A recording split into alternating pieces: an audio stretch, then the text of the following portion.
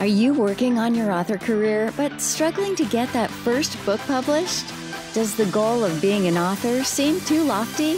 Or thoughts of having multiple books and making a full-time living are as fantastical as living in Cinderella's castle?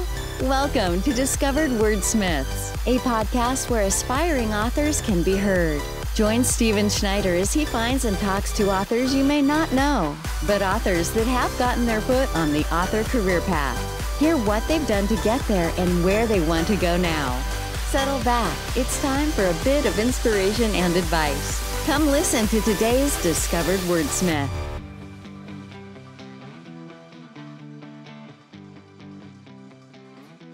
Well, Rand, welcome back. Part two, our writerly discussion now.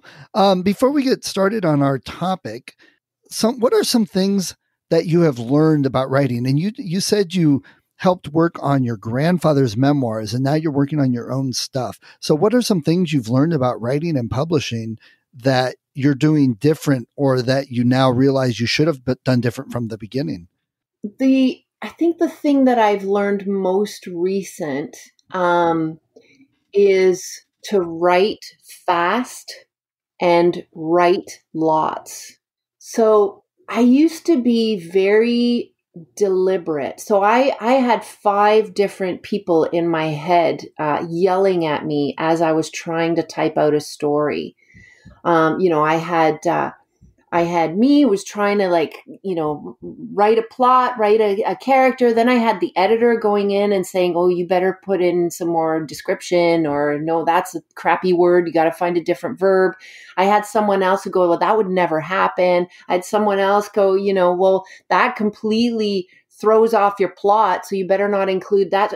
So if I put out 200 words in a particular session, I'd count myself like that was a good day for me, And it's not about word count, but it was tough. I was shadow boxing with every time I sat down to write. And what I've learned recently, what I'm doing differently is I just, thanks everybody, go have a seat in the waiting room and I'll bring you in when I need you. Right. So I just take off, it's like a movie. I don't know what's going to happen, or I have a vague idea. Right. And I just go. And then when I get that first, even if it's just like a first scene or a protagonist, then I might invite the plot person, right? The plot person come back in. Okay, help me work out what's going to happen. What is this story about? How are we going to get the conflict in there and the important choice that the protagonist is going to make? Okay, good. Thank you very much. Go back to the waiting room. I'm going to go back to writing, right? So really compartmentalizing that and not getting in my own way when I'm trying to write.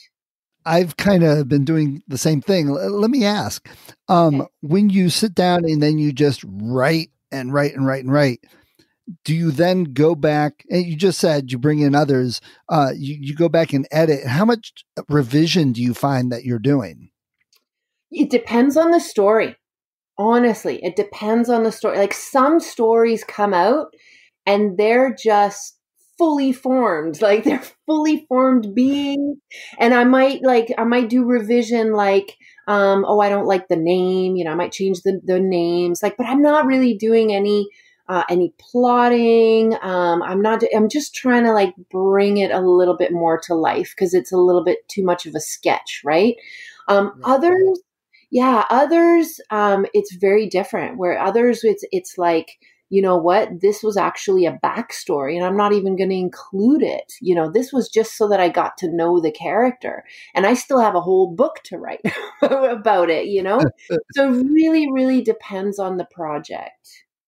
And it depends. Okay, so yeah, I think it also depends on where I'm at, right?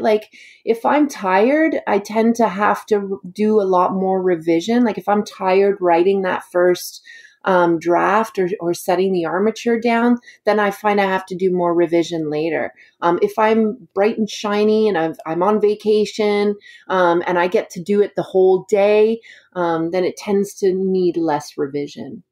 So how much outlining do you tend to do before you start your writing? Again, it depends on the project. Okay. It really does. I'm still finding my way around with that. So here's a short answer.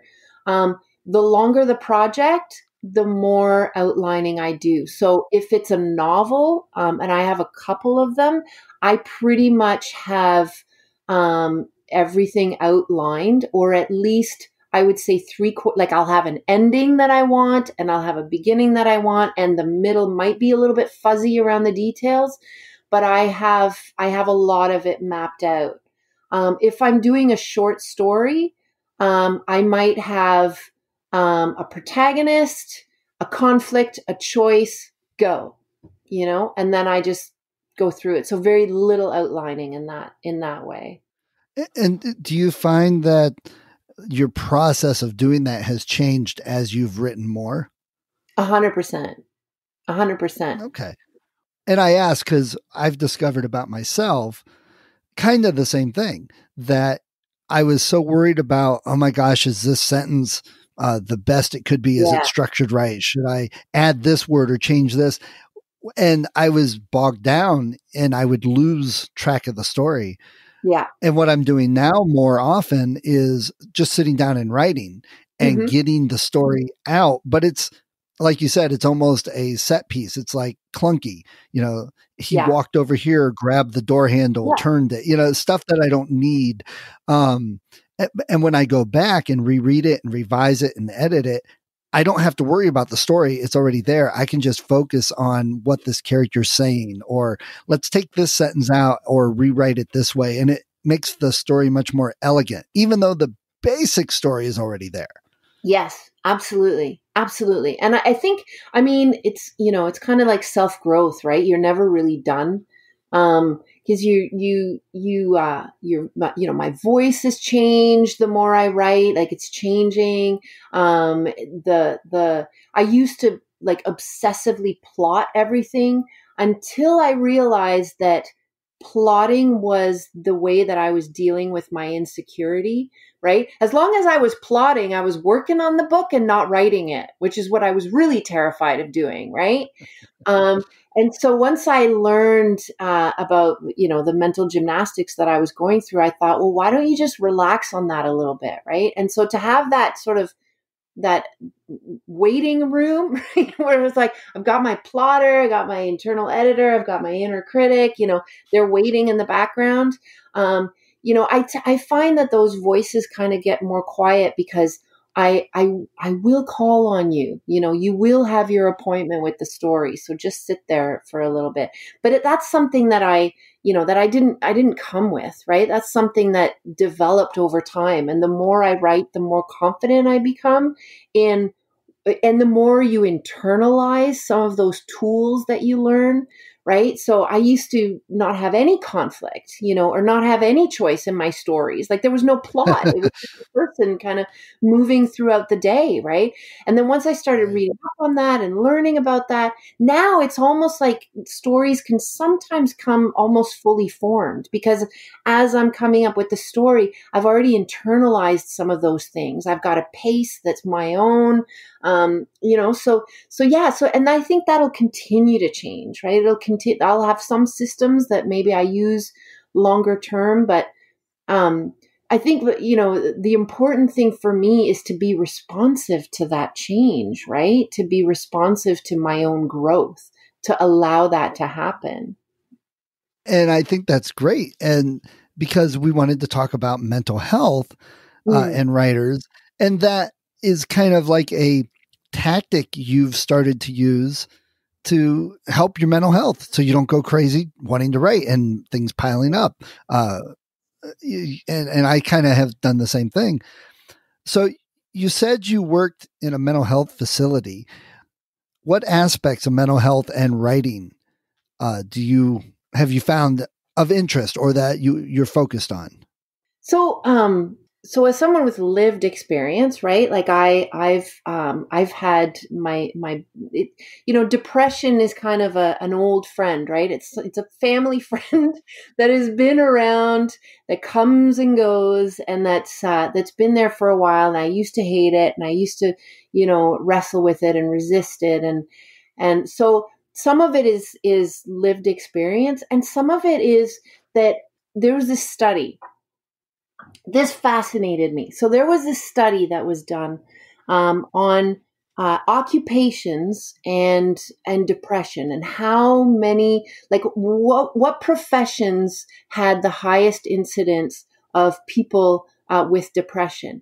And you would expect, and it bore out, that people like first responders, right? Like high stress, a lot of trauma, a lot of difficult situations that they get into, have a very high incidence of depression. But the surprise to me, and really it shouldn't have been a surprise, is that the most depressed occupation are actually artists. So more artists struggle with depression than any other occupation, at least in this study. And they broke it down. So of artists, writers had the most depression. And then of writers, Wow. poets. Yeah, poets. Now, looking at it backwards, you're like, well, duh, right? Like it like having, sort of the image of the tortured genius artist it's a stereotype, right? It's there. But the reason that helped me is because I thought, we have this internalized stigma and shame around what our mental health challenges do to us, right? So if I can't get up out of bed for a week or longer, right? We all have different forms of how this manifests for us, but we can tend to get really down. We're a burden on other people. We're not productive. What is wrong with me? It's one of the reasons we hide it so much, right? And so Right. to recognize that I'm in exalted company, right? Like to recognize that, it's not just me. And it's not just, people on the fringes. It's actually like some really great minds, people that I admire, people that I look up to, have also had the same struggle.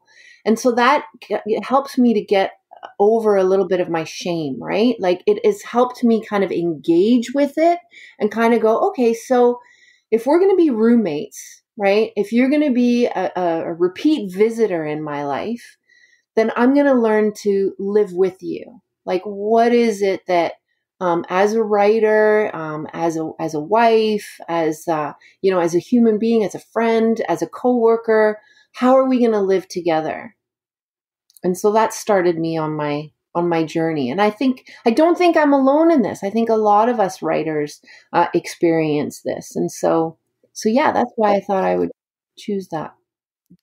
Yeah, absolutely. And I think it's interesting, a characteristic of creative in writing seems to be some sort of mental health or depression. And that, I mean, why do you think an artist would cut off their ear? know? Yeah. And I know for me, the beginning of the year has traditionally been kind of a low point. I really enjoy the holidays. I like being with my family. I like doing all the things at the holidays. Yeah. And then the new year would come and I'd always feel like I didn't do enough or get enough holiday in, and maybe I could have been happier, just all those things that pile up in your head. Yeah. So I've learned from that, and also going through a really rough divorce, I've learned little tricks to help myself. Yes. And one of them is now in January, we made it Star Wars month because I love Star Wars. So it gives me something to look forward to. I have all the Star Wars movies and books and games to play. And I'm like, oh, even though the holidays are over, oh boy, I'm going to spend my next month doing Star Wars stuff. Yes. And that helps. Yes. And many of your listeners will not know, but the wallpaper behind you, every time I see you on camera, it's Star Wars paper, and I love it. I love it. Yeah, I've got a couple posters I need to get up right above that. I don't want to ruin the poster, so I want to get some like painter's tape that will hold it but won't rip the paper up if I pull it off or something. One of the other things, and I know a lot of writers get down and, oh, my stuff's not good. It's not stuff. And I have found if I just sit down and write and just start typing and letting it out, that by the end, it's like, I don't want to stop and I feel better. Yes. And I think that would be the thing. I've heard others say it. I'm not the only one. It's like, just write, even if you don't feel like it, even if you just get a couple words in. Yes. Yeah. And I would add to that. If I don't know what to write about, right? Because sometimes depression can manifest for me as just like, I have nothing in my brain. Like I feel numb. Right. And there's nothing in my brain. I've got no ideas. I suck. Right. And a trick that I do is describe what you're feeling right now. Like describe it. Like if your feeling was a tree, if your feeling was if it was a character, if it was a whatever it is, like describe in minute detail what it feels like for you right now. And that can sometimes just get over that block, right? Of like staring at a blank page. And even to, I started late last year, enough of screens, right? I spend my life on a screen but I don't want to give up the writing. And I just thought I'm going to do it longhand just to see, right? Like just to see what that's like. So I started a journal and I just write longhand. If you're a writer in your soul, don't let anything stop you from writing. I agree. And that's, when people say, well, why do you write? I even asked that question, what made you start that? Right. And the best answer, and if this doesn't feel like you, maybe there's other pursuits you should look at. But if you write because you have to, there's just no other option, then that definitely makes you a writer. Yeah. And I think people are afraid sometimes to write because, oh my gosh, if I write, then I'll get it done. And that means other people have to read it. And then they get afraid of that and it holds them back. But, we're both in the same mastermind group and other people have read our stuff and we get feedback, and it's not always, this was great, I loved it. It's like, yeah, this kind of sucked, but that's actually better. I have a problem in today's world with the way a lot of parents raise kids. And they call it the helicopter parenting, where the parent's like always there, keeping Johnny from scraping their knee, keeping Johnny from getting upset, keeping little Susie from having to deal with any problems in life. The kid gets a bad grade nowadays. Well, before a kid would get a bad grade, come home and dad would cuff him upside the head and say, you better buckle down and do better. Oh my God, now I'm afraid of dad. I better work hard. Well, not now. Kids get a bad grade and the parents go running to school and yell at the teacher. Why'd you give them a bad grade? Well, because they earned a bad grade.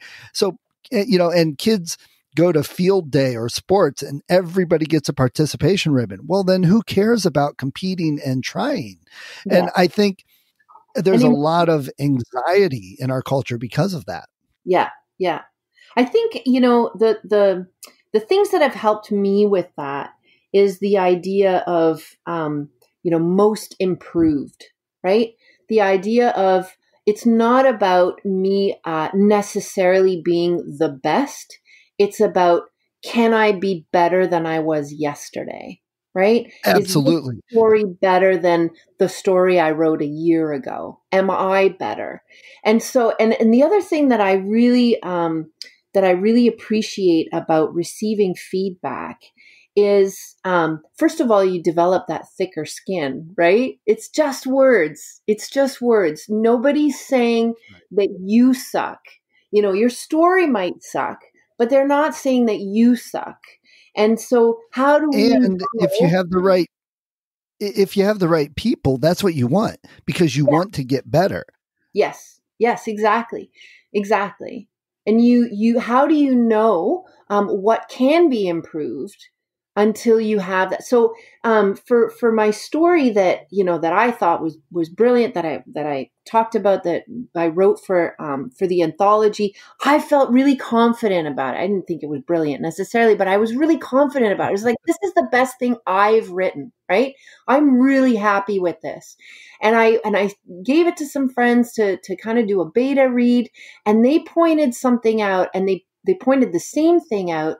And I thought, isn't that interesting? Because if I really deeply soul searched, that was bugging me too.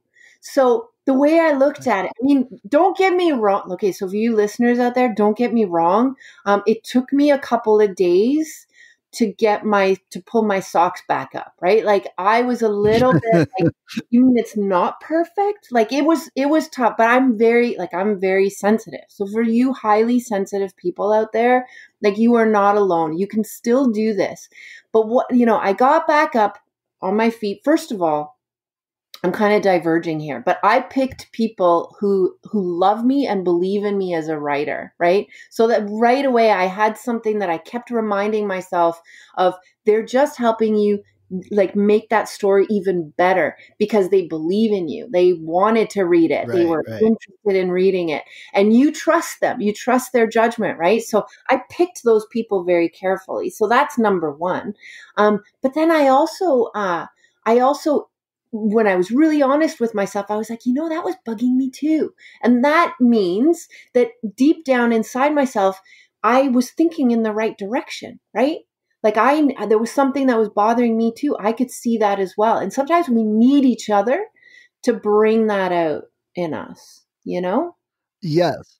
And one of the biggest things that helps with the fear and with the hopeless feeling of I'm no good and all that is that confidence that you can do it. And and a lot of people, friends and family, good, they mean well, that they'll read your story and say, wow, this was really good. I liked it. But that doesn't help you as a writer. That doesn't help you grow. And without growing, your self-confidence in your writing is not going to get better. No. You actually need somebody like Jay to read your stuff and say, okay, here's how it needs to improve. Here's what it needs better. Jay is not being mean or attacking you or talking down to you as a person. He is like, I really like you and I want to help you. That's why I'm telling you this isn't good enough. And I think a lot of writers miss that. So when someone tells, and what happens is they write something, throw it up on Amazon for sale, and then they get like 21-star reviews and they're like, oh man, I suck. And they get more depressed. So, you have to do that. It's the same with the kids. My thing is I say that kids nowadays don't climb enough trees. When my kids were growing up, they had friends that would come over that were afraid to climb a tree because they'd never done it. And they were afraid they'd get hurt or whatever, and they didn't do it. And I'm like, if kids climb more trees, then when it's time to drive, they can do that. When it's time to go to an interview for a job, they can do that. It no longer scares them. I think, I think the key to that, to make it successful, if you're thinking to yourself, well, how do I foster, courage? Like, how do I foster courage and curiosity and not foster fear, right, in my kid? I think the thing that probably helps, and it's helped me, not so much as a kid, but as a grown up, as an adult, is to recognize and to express that this comes from a loving place, right? This comes from a place where I believe in you. Like, I love this. I think you're talented. I think you're awesome. All of those things are good things to repeat, but to foster in the person a sense that I can do this, right? I can do this. And I can learn from my mistakes. I can get a mistake, fall down, and get back up and get back on the horse because I believe in myself, right? And that's what positive feedback can give you. Like, positive in the sense of, this was awesome. I love this. How about you try this next time, right? Or can you make this clearer next time, right? And while someone reading your story and saying, yeah, that was good, I liked it, feels good for the moment, it doesn't help. You always have to go to that person and they'll tell you the same thing on every story.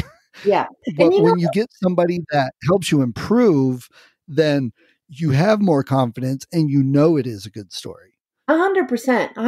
And, for mental health, like I have, I when I was starting on my journey, I would have specific people that I would go to for specific things, right? So if I was feeling really down on myself, then I had like one or two friends that I knew were just going to give me love. Like that's all that, like, well, all they were good for. It's not what I mean, but like they were so good at that. I would talk to them and I would feel really great. And there were days when that's all I could handle. I just wanted to get some love, and I would go to them for that. And then there's other times where I felt a little bit more brave, right? I knew that there were things that I wanted to work on. I wanted to be a better human being. I wanted to learn. And for that, I needed someone to challenge me. So then I had other friends who were good at that. And I knew they loved me, but that's not where they excelled. Where they excelled was pointing out my pain points, the points where I could improve. So I would go to them and go, okay, be gentle with me, but I want to hear it. I'm ready. I'm good. I want to hear, what can I do to improve? And that's what I would get from them, right? And so if we can, even imparting that, right? Teaching that, pick your people, right? Pick your people. Pick the people that you want feedback from, and pick the people where, today's a really bad day and I just need some love. Go to somebody else, right? Absolutely. Working at where you work, what other things have you seen with the populace in general that you would suggest maybe for people who are dealing with other mental health problems besides depression or anxiety? I know people that are dealing with borderline personality, and they don't even really know that their actions, are hurting others in that. So do you have, without, obviously getting yourself in trouble, do you have any suggestions for people that deal with other mental health issues? No. No, I do. Okay. Well, here's the thing. I'm not a therapist, right? I'm not a psychotherapist. That's who I do work with. Like our yeah. And just so everybody knows, none of this is medical advice. This is just a couple of people chatting about our experiences. Exactly. But what you're pointing out though is one of is a serious issue. Like it's difficult. Borderline personality disorder, especially, like you hit on one that's really difficult. Because there are people who don't even recognize it, right? And yet it is a real thing. They have done brain imaging. The brain scans of people with BPD are different than other brains. It is a real thing. It's difficult to find someone who will diagnose you, right? But then there's the other piece is once you have that diagnosis, there's a stigma attached where some people will not work with you. If you've got borderline, they will not work with you because you're labeled as being really difficult to work with. You're prone to anger. You're prone to losing your mind, right? Like you're prone to, so and this is not just borderline, but borderline is a perfect example of that, of the stigma that can exist. I would say, if you're someone who struggles with a mental illness, I would say keep asking for help. And that means that you ask for help to get help, right? Maybe that means I don't have the courage to go out there and look for help. Can I speak with a trusted friend or a trusted family member? Can you help me can you come with me? Can you be on the phone with me as I try to get help? Right? But help is available. That's the thing. You might have to knock on several doors, especially during a pandemic. But keep asking because the help is out there. But there's another segment of the population that deals with mental illness that I don't want to forget. And that's the people who love people who have a mental illness. So parents of children, right?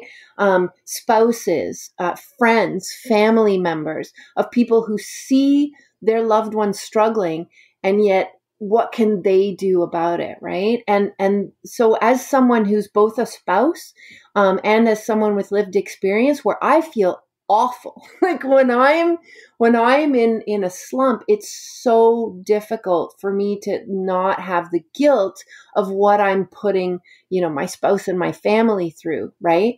So when you're a family member or when you're a spouse, get help and support for you. because there's a thing, you know, called compassion fatigue. There's caregiver fatigue. Those are real things. And so your own mental wellness can suffer when you have someone who's struggling that's near and dear to you. Absolutely. And we chatted a bit about this before the podcast. Mm-hmm. I've kind of had to deal with both. I have an ex that you mentioned how hard borderline is, and especially if you're going through the court system, because it's difficult to diagnose. A lot of people don't want to diagnose it. There's no cure and there's no drugs to take. And most of the time, the people can have a family, can have a job. So as far as most of the society is concerned, they're fine. Mm-hmm. And then, but when you deal with them closely day to day, you see the issues and the problems. And it's hard to deal with that when no one really believes you. Plus, people with BPD tend to not believe that they have it, and it just causes problems. Yes. It's always someone else, right? So it can be really, I mean, mental illness is tricky because it lies to you. Whether it's depression and you feel like you're the lowest human being and, you know, people would be better off without you, that's a lie. And it's the same thing with BPD, where it's everybody else's fault and I'm not responsible for anything. That's also a lie, right? So it's but there is good news for BPD. There's a treatment that's come out called dialectical behavior therapy, and it's DBT for short, and it is extremely helpful. It's extremely, extremely helpful.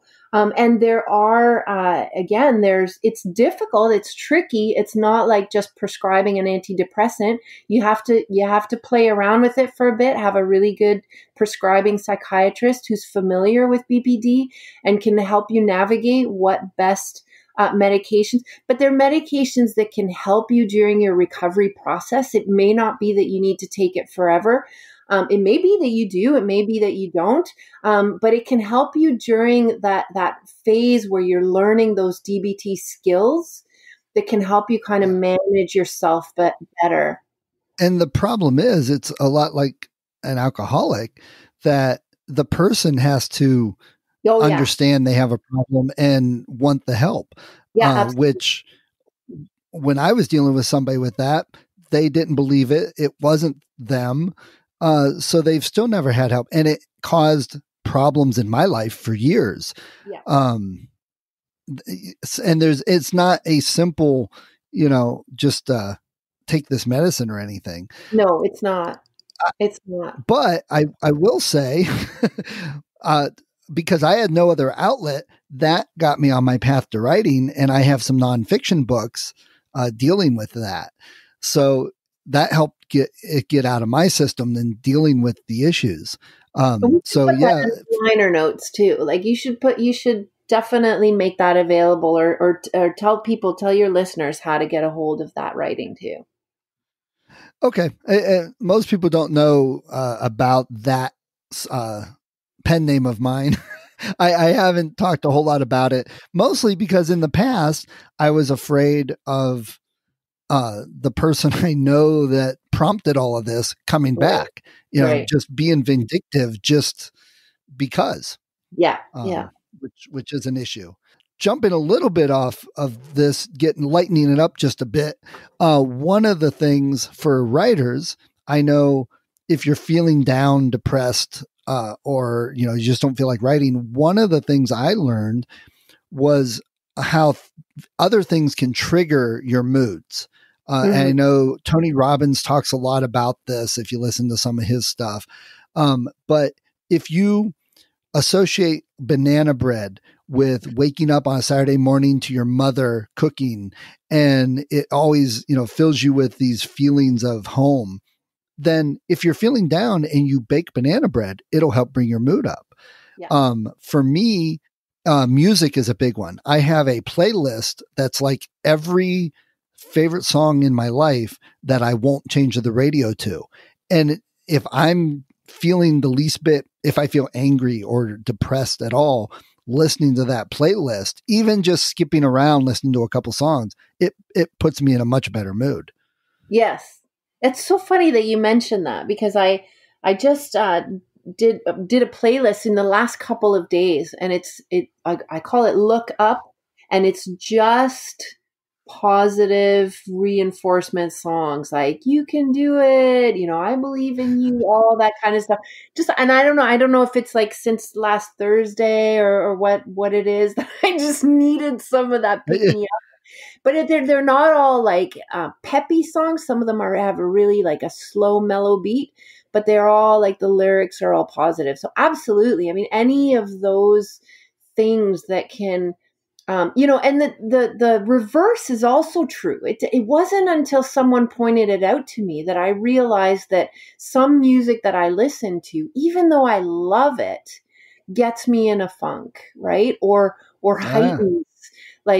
heightens or lowers, that funk that I might be feeling. And so I try to be cognizant, be mindful, be aware of what I'm surrounding myself with, what I'm doing, and sometimes challenge myself, right? Like push myself a little bit out of my comfort zone. Sometimes I don't feel like going out for a walk, but on a sunny day, I need to have that light in, right? Especially in January and February, I need to have that light coming into my eyeballs. And so, so to just, and then to chunk it down, right? Like I may not necessarily go for a 3-hour walk, right? But how about if I go outside and walk to the end of the road and back? That's already better than nothing, and sometimes that's all I can manage, but that's okay, right? That's the point. That's okay. And I think a lot of people dismiss the impact of your health, of getting exercise and getting moving and what you eat.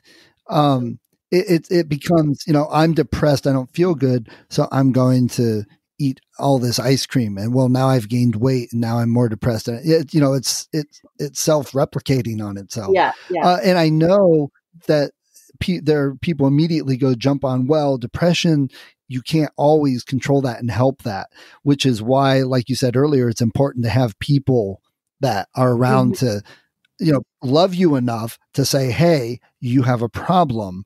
Let's take care of this. And that's true. That's absolutely true. And I think, so here's how I conceive of it, right? So, I don't have control over the fact that I could sometimes suffer with depression. I don't have control over when it comes to me, or even what happens when it comes to me, but I do have control over what I do with it. Right. And so it's like, I'm going to wrestle this thing for even just a tiny weeny bit of control over it. Right. And it's not going to cure it. I mean, it's not, I'm not talking about, just go for a walk. You'll feel better, chin up, like listen to some happy music. No wonder you're depressed. That's not what I'm talking about. Right. I'm talking about, what can I do when I cannot get up in the morning and I cannot get up out of bed and I just grunt? That is the extent of my use of language, is grunting. Can I do one thing? Can I do one thing that day? Right. And that might be, well, I'm going to get up and make a cup of tea for my wife. That is the one thing that I can manage. Can I do that? Right. And I try. And sometimes I can, sometimes I can't. That's okay. But at least I haven't given to it fully, completely for 24 hours. Right. With that, one of the things I learned from Tony Robbins is you can set other triggers for yourself. Just as an example, when you're in a good mood, when you're listening to a good song, watching a good movie, whatever, if you do anything, like take your thumb and tap your middle finger with your thumb, both hands, and that starts to associate doing that motion with your mood. So then when you are in a depressed state, that when you do that, it helps put you in the mood you were in when you trained yourself, essentially. Yeah. So I'm not saying that works for everything and everybody, but I found when I was dealing with all the sorts of issues with other people, that any of these little things, you do them together and they can help. Yeah. My position on this is try everything, right? Like just become a sponge, read every book, listen to every podcast, like just because you never know, there might be a little bit like, so develop your own toolkit, right? Develop your own Right, toolbox. right, yes. So when you're right, when you feel like you're under the throes, pop it open and try something, right? The more tools you have, the the more you can advocate for yourself in those moments, right? And sometimes it's just, it's kind of like, I talk to some friends of mine when I help them through it, when I support them through it. It's kind of like the flu sometimes, right? I know it's coming. I feel like I'm coming down with something. Oh, here it is. And down we go, right? And I know it's not gonna last forever. That's a tool, just that notion. It's not gonna last forever, even though there's a fear that sets in that, oh my God, this is it. This is the big one, and I'm not gonna survive it, right? That's again one of those lies, right? So it's any little thing that I can do. And sometimes it works and sometimes it doesn't. And then I just go back into the toolbox and try something else. And sometimes that tool is, I'm going to ask for a cup of tea. I'm going to surround myself in comforters, bring my dog up onto the bed, and I'm going to wait it out. I'm not going to fight it. I'm not going to be down on myself for it. I'm just going to give myself permission to, quote, be sick, unquote, and then 24 hours from now, I'll give it another go. We'll re-examine. Where are we at? What does it look like today? Right. And just again, we're writers. We're not medical. These are just things that have worked for us and may work for others.